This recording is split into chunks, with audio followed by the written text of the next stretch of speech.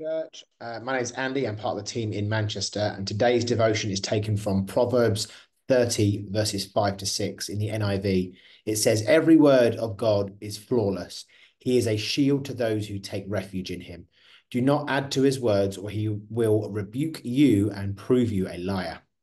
Proverbs 30 is written by Agur, and he offers profound wisdom about God's word, his faithfulness, and our need for humility before him.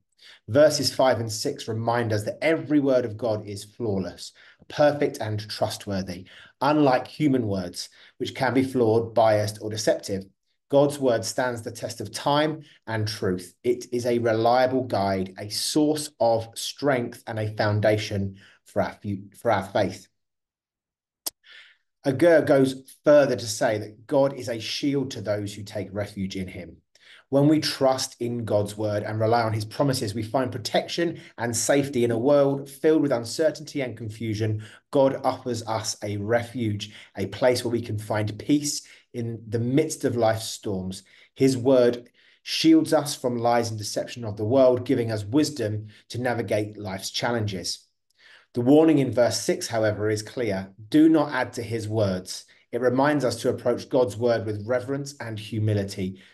Sometimes we're tempted to twist scripture to fit our own desires or opinions, or even add and change certain words. However, doing so distances us from the truth and leads us to confusion. God's word is complete and doesn't need our alteration, even in the slightest form. We're called to accept it as it is, allowing it to shape our lives and not the other way around. The enemy loves to deceive us into thinking that modifications are acceptable.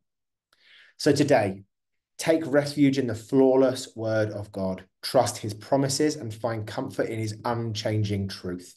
In times of uncertainty, let his word be your guide and shield. Seek wisdom, seek wisdom, but his wisdom, and he will be faithful and lead you on the right path. Church, have a great rest of your day, and we'll see you tomorrow.